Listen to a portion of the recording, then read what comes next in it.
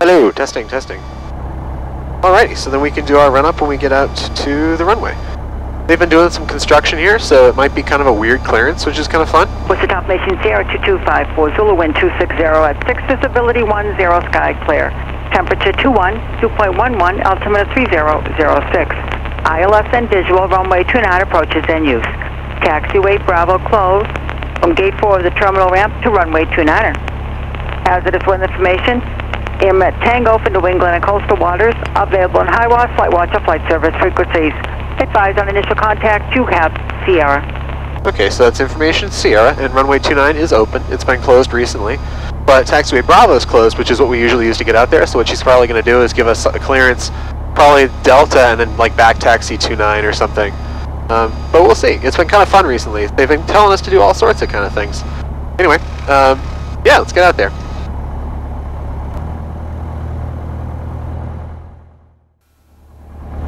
Worcester ground, Warrior Warrior 8027 Foxtrot at the T-hangars, information Sierra, ready to taxi, and we'll be staying in the pattern. Warrior 027 Foxtrot, Worcester ground, runway 29er, taxi via Delta, runway 15, cross runway 29er, left turn on Alpha. Taxi to runway 29er via taxiway Delta, runway 15, cross 29, left turn on Alpha for 8027 Foxtrot. That's why I definitely recommend, even if you're at your home airport, to have your taxiway diagram out or in your iPad or something ready to go, because they can throw you a real oddball sometimes. So that's taxiway Delta, just right in front of us. And you see, because of the red markings here, the next one is runway 33.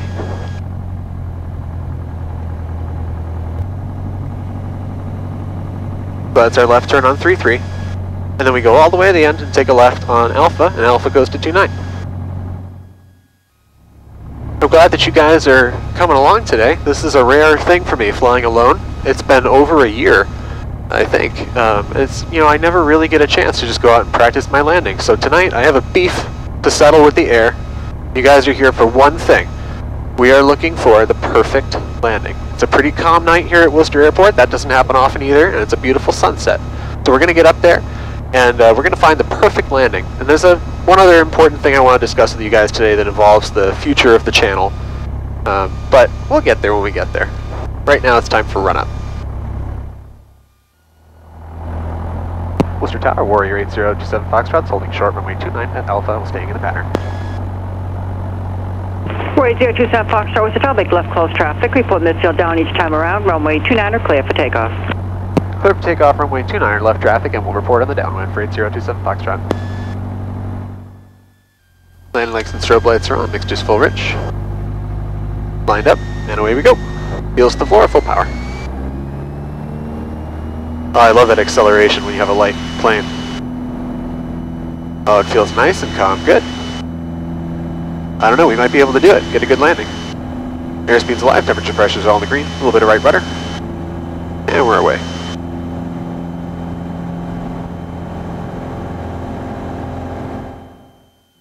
Moved out my GPS so we have good situational awareness of the airport. Climbing at VY, so we're pitched up really high because we have a light airplane, which is nice, and it's a long runway. It's almost 8,000 feet, which I recommend doing pattern work at controlled airports, because that way, that's one thing you don't have to worry about, is anybody else coming by and giving you a scare or not reporting on the radios like one of my videos, because the tower's already watching out for you. It doesn't guarantee your safety. You still got to watch out and look for birds, but at least it takes care of one variable. There's our crosswind. Airport's coming up behind us. Start bringing the power back to level out 1,000 feet above and 90 knots. Wow, that's such a fast pattern when you're alone. Holy mackerel. Thought I was going to have more time to talk to you guys. But anyway, what I did want to talk about, you know, the channel's grown pretty crazy. We've been growing at about 100% per month recently, and that's a lot of growth. And you know what? I'm having a hard time deciding what content makes you guys happy. So, what I'm going to do is I'm going to use a new YouTube feature, and I'm going to put a poll in this video. And that way you guys can vote on what makes you guys happiest. Because, you know, I figure the more people we get, you know, you see there's a lot of thumbs down and a lot of trolls, and, you know, 99% of you guys love it, and that's great. And I wouldn't do it without you guys, so keep giving me good feedback. But I think a lot of the hate comes from the fact that I just tackle more controversial topics than other people. You know, other people just kind of go flying, and I like to tackle some of the topics you hear about when you're around the flight school. And, you know, part of me wants to just go back to just flying with my friends and stuff. So that's one option. I'll let you guys tell me what you think. And I'll talk to you guys again on upwind. Car beat. Mixture master mags. My fuel pump always stays on when I'm doing pattern work. And when we got the runway made, one more notch of flaps. Gonna need a touch of power.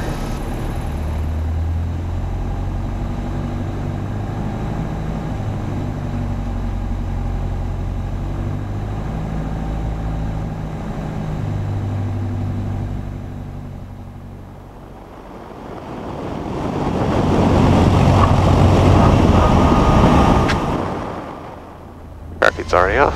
There we go, full power.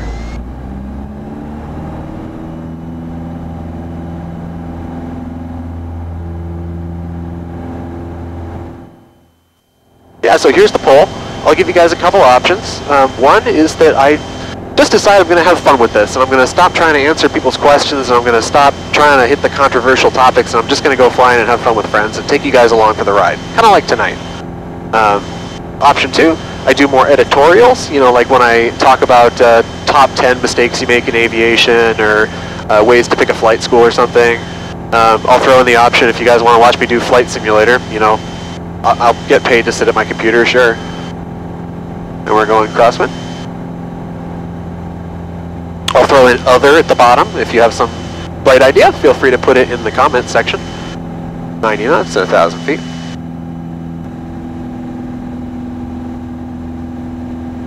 And then I'll give you one thing you don't have an option on, which is one piece of content that I know is going to come to the channel real soon, because we're working on it real hard, is Killian's flying lessons.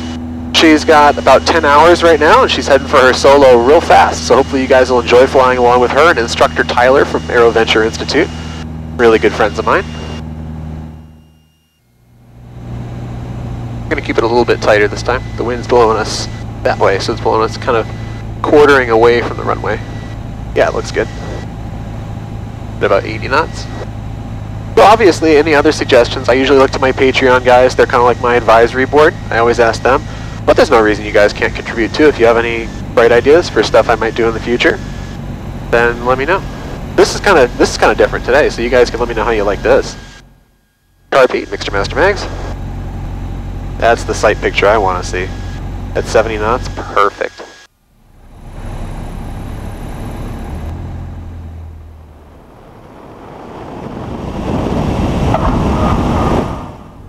Laps away, car feet's off, full power.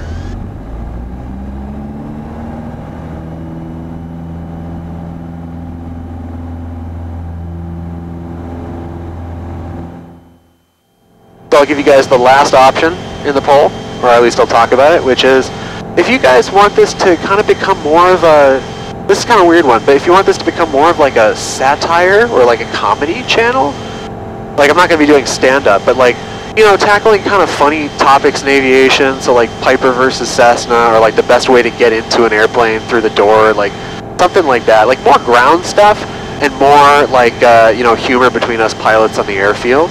Because there's only so much you can do in the air. And what's really great on a day like today is that I can talk to you because it's just me. And the workload is not that much. And some people are going to yell at me saying the workload is always high when you're in the pattern, but I end up talking to myself while I'm up here anyway. Maybe you'll think I'm just crazy now.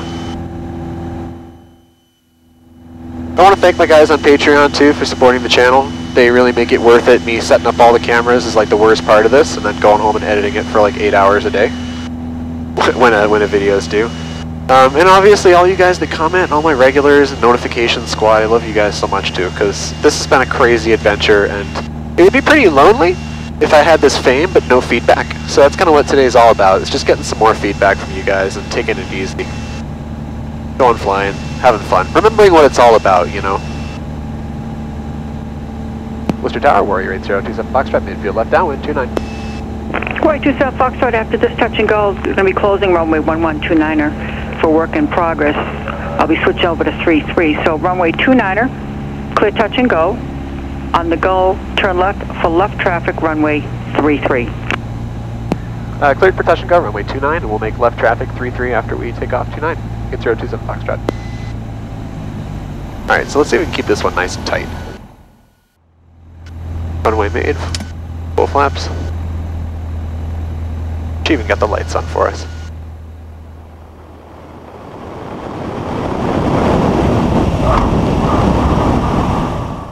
Flaps are gone, carb heat's off, full power.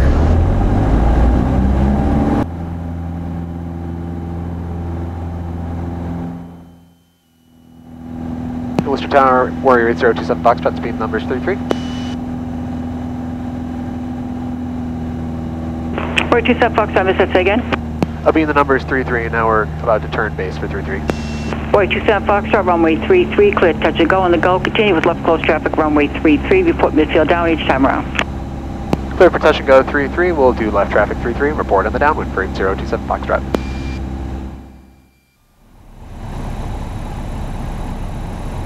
Now the winds are still a little bit, now it's just the other direction.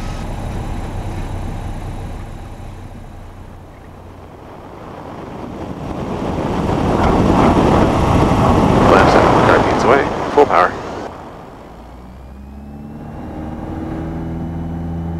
See if we can get off with torque 29, yeah. Stay in ground effect, and up we go. That's so it doesn't, so the gear doesn't like hit the side of the runway really hard. It's not a big deal here because it's pretty smooth, but at airports that have like a intersecting grass runway or something, if you nail it, you'll have a bad day. Pop a tire or something. That's going to tell me to change fuel tanks, which we haven't been burning a lot, so they're still pretty even. That's a great trick I got out of somebody in a recent video, is to set the timer on your Garmin GPS to warn you like every 40 minutes or something to change tanks. I said that was one thing that's always dogged me, is that my airplane doesn't have a setting for both. I only can burn left or right tank. But if you leave it on the left the whole time, even if you have tons of fuel, it might not be in the right tank. Central Alpha Information Tango, now current altimeter 3007. Runway 29 ILS out of service, DME out of service, runway 1129 closed, runway 33 in use.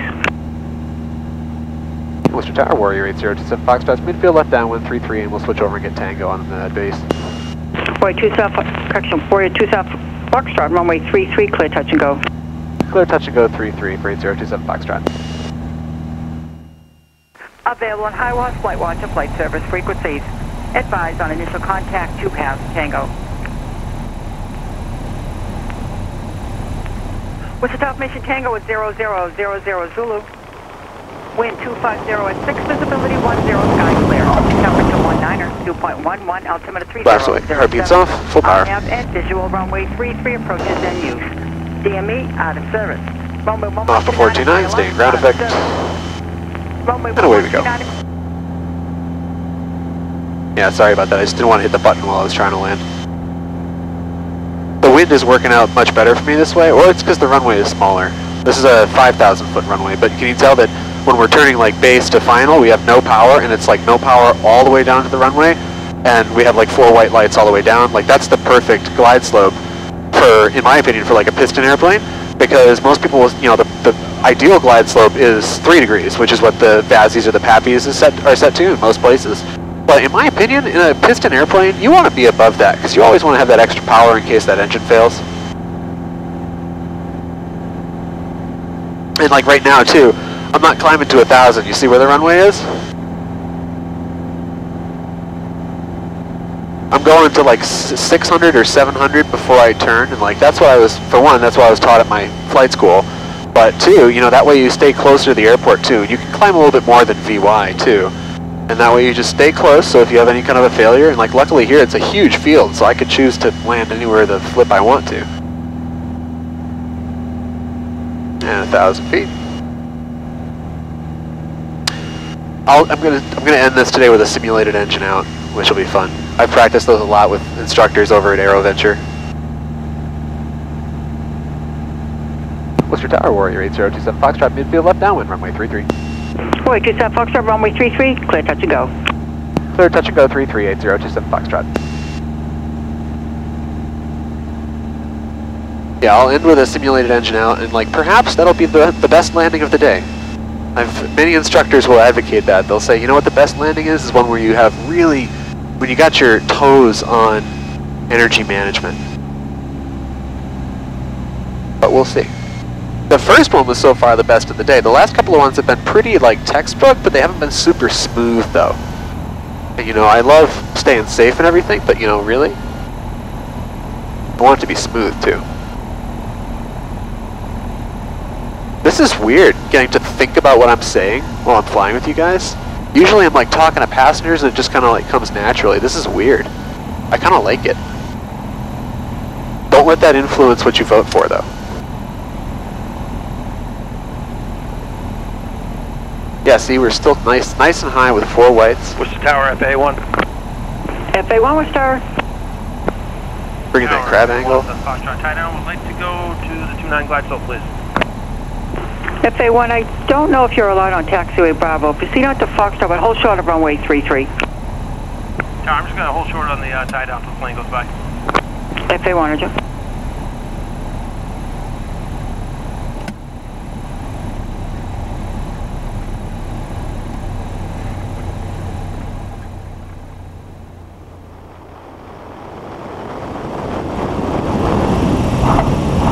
Oh, that was nice. Flaps away, full power, carpeets out.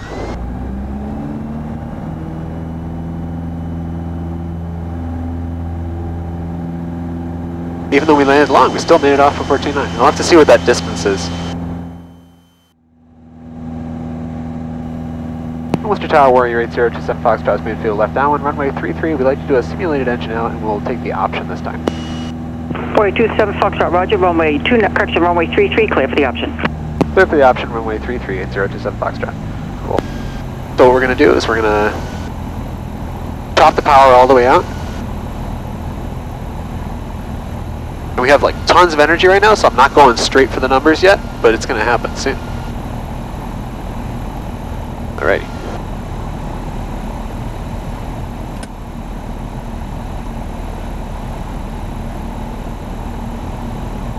We've almost been doing simulated engine out the whole time on 3.3. It's been like no power since the numbers, or since it beamed the numbers.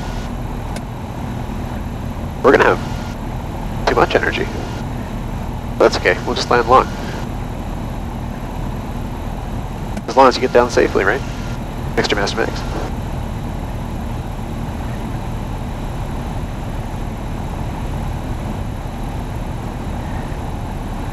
Surplus energy is almost never a problem. Tower FA1. FA1 with star. Have you closed 1129 yet? FA1 affirmative. So I don't need to call you to cross that to go out there. Cross V3 you do though. Yeah, for that one, but staying on this end for now. FA1, Roger. Awesome. Well, we'll call it a day right there. Some good landings. That was tons of fun. I hope you guys enjoyed too. And I hope that you do use the poll and let me know what you guys think, because I can't make everybody happy all the time, and there's always going to be people that complain, but you know what? Somebody might as well have fun, and I'd like that to be me. And somebody might as well enjoy the videos, and let that be the vote that you guys cast. Wait, 27 Foxtrot, say intentions. We're going to exit the runway here and taxi back to parking. Wait, 27 Foxtrot, Roger, taxi to the ramp, remain this frequency. Taxi to the ramp and stay with you, 8027 Foxtrot.